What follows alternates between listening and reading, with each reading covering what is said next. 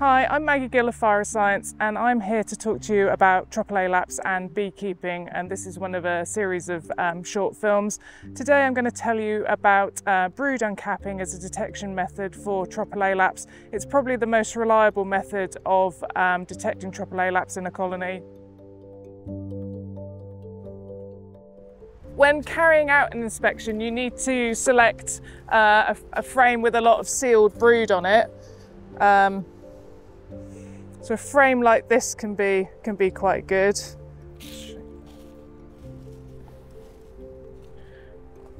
So you will need to uncap 100 cells. Tropilaelaps don't seem to show a preference for drone brood or worker brood, so you can uncap either. You might prefer to uncap drone brood, but we're going to use some worker brood. These bees are pretty placid, so I can sit in the apiary and do this without my veil. It's important that you have good lighting so that you're able to see the mites. Also, a hand lens is useful for magnification. If you're not comfortable sitting out in the apiary, take your frame indoors, so you can do this indoors or sit in your car and uncap. It's really important that you're able to concentrate and not be distracted while you're doing this technique. I'm going to uncap 100 brood cells, pull out the brood and examine that for mites. Because I do this a lot, I have a metal rhombus template that will mark out 100 cells.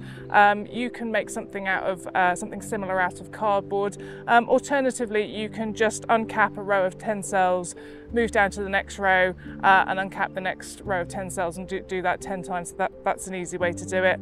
As you can see here, I've got a nice frame of sealed brood, and I'm just going to select an area with lots of sealed brood and place my rhombus over the top. Ideally, you want to uncap brood at the pink-eyed pupal stage. It's not always easy to tell the developmental age of brood in sealed cells, so it's not essential, but just select your area of brood and begin to uncap. So carefully remove the wax cappings from the cell and pull out the larvae. If possible, try not to damage the brood because you want to examine it for mites. As the brood is white, you should be able to see the small brown Tropilaelaps mites on the white brood. But you have to remember they are very small. They are only 1 millimetre long by 0.5 millimetre wide.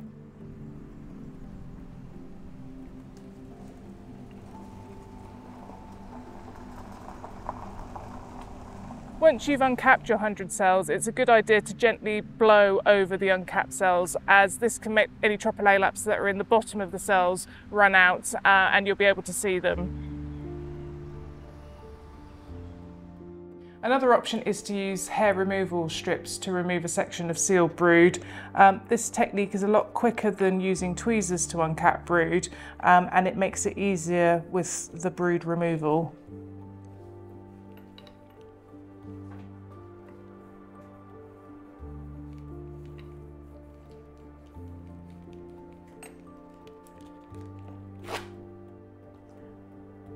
Once you've uncapped the cells, you can blow over the top to encourage the mites to come out of the cells.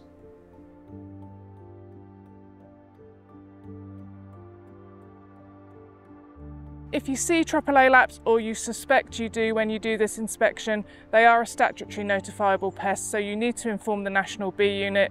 If you want to find out more about Tropilaelaps, then you can follow our videos or visit our website.